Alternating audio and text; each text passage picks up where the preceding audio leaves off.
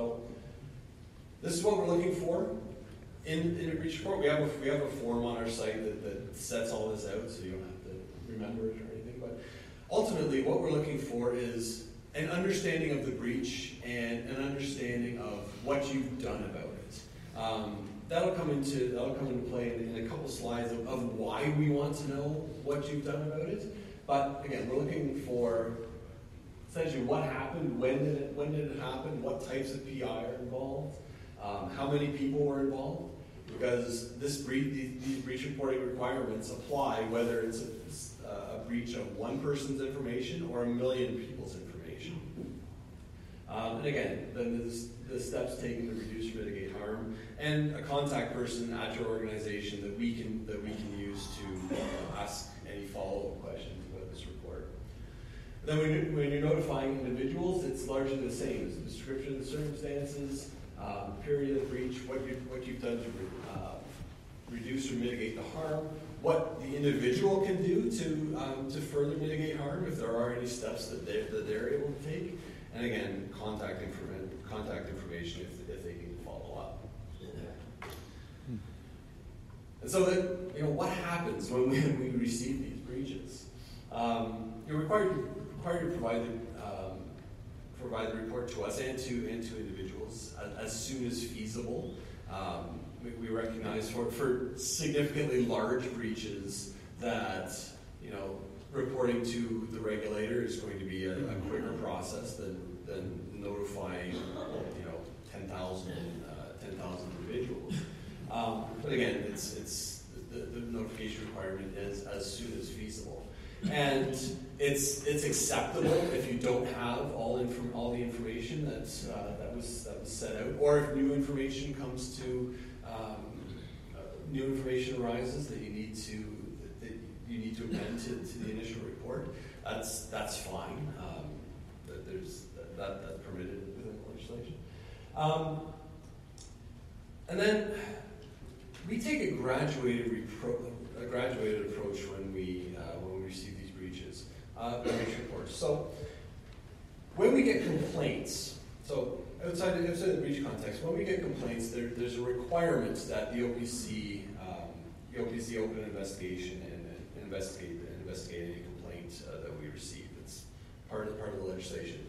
That same requirement doesn't exist for breach reports. It gives us a lot more flexibility. So again, if we receive a report and an organization has made clear that this appears to be a one-off thing, you've taken the appropriate steps to mitigate the harm. There's no evidence that this is some kind of systemic failure that's going to come up over and over again. Then our practice is we're completely able and quite often do essentially say thank you. We may ask a couple follow-up questions, but it's thank you. File that away, and we don't take any further action. For larger breaches or for breaches where there's kind of questions about what's going on, we can open a structured dialogue with organizations as well. And again, it's a voluntary process where we're trying to work with the organization to make sure that something like this isn't going to happen again. That the appropriate protections are in place for the future. So it's only in, we'll say, egregious situations that we're going to go all the way to initiating investigations. We have to understand that we are a resource-limited organization as well. We expect that we receive about 100 breach reports a year. We expect that will, at minimum, triple. We actually have no idea how high it's going to go. When these kind of requirements came in the UK, they got about 1,000 reports in the first month of breaches. So again, we don't know what level we're going to have, and we have two to three dedicated people to doing these responses at the moment. And we weren't provided any additional funds to address these breach reports. So again, that's not to say be cavalier about this, but it's just to kind of say, realistically, your experience with the OBC, if you've taken all the right steps, if you can kind of establish to us that you are a responsible organization, we're probably not going to pursue this any farther. That's just not, it's not worth our time. Question. Yeah. Okay, so somebody steals my notebook, computer out of my car. It's encrypted. Like most of the guys in here, we're all a one-man show. Yep. Do I bother calling you guys? Yes. Why? To waste my time, to waste your time. I've got an encrypted computer. Nobody's getting at the information. So okay, so if you have an encrypted computer and you can kind of establish that there's, it's unlikely that anybody's going to be accessing that information, then there isn't a real risk of significant harm. So that's the threshold for reporting. So if you do have that protection in place, people aren't going to be able to use the information. Then right there's a record that would need to be kept of that internally, but it's not a reportable breach. So I gotta go through the motions to get my name on a list just because some asshole broke into my car. You do realize you're talking to people who have absolutely no faith in the federal government. Yep. Okay? I know a lot of guys here who want to say that. I really don't care. Myself am not in Canada, in the United States, and the Caribbean Islands. And to be honest with you, the last thing anybody wants is their name put on a piece of paper in a computer associated with any government program. Yep. Whether it be Revenue Canada, our governing bodies of any type. And so now we actually are turning ourselves in, which is absolutely something that is absolutely terrifying to every individual who is self-employed in this country. We're not companies, we're not corporations. We're one man sitting on a chair, and the attitude is the government will rip the chair out from underneath us because we don't have the funds to fight back. And I think that's something most of you guys have put up the notes here. We need some reinsurance that we're going to be somehow helped through these things, not victimized because we don't have the millions of dollars.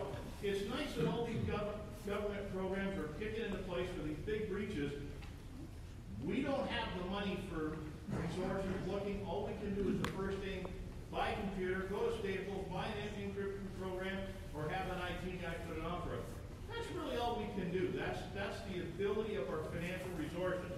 We don't have huge pockets. Well, can I just speak to this? Because I have an IT background before I was in this industry, and fortunately for me, my dealer agency on the IROC side is really leading the industry as far as this is concerned. So I want to simplify things because I can feel in some of you the stress levels going up. Okay, so here's the thing: encrypt your laptop, encrypt your phone.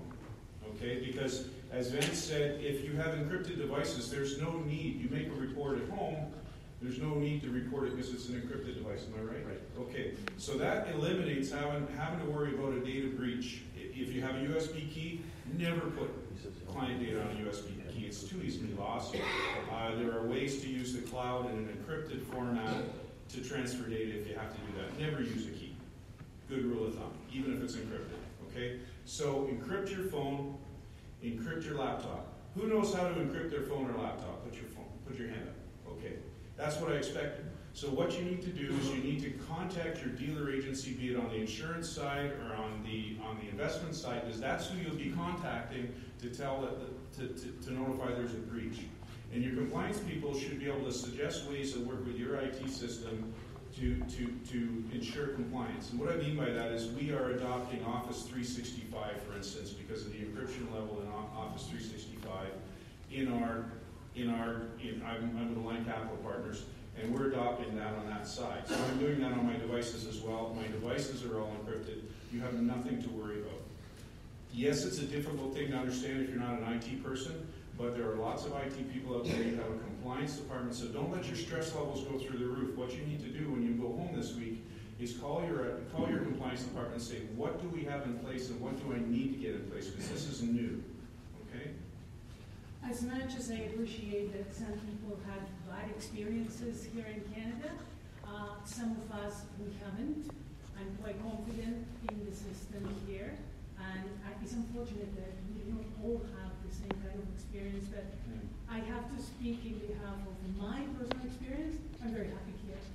Yes, and thank you, and I'll just add, Vance is our friend, okay? Because the last thing you want as a dealer, they're putting a framework in place. The last thing you want as a dealer is your name on the front page of a newspaper saying that you allow 200 people's data to get out. If you're in a small town, that's the last thing that small town paper needs to put about you.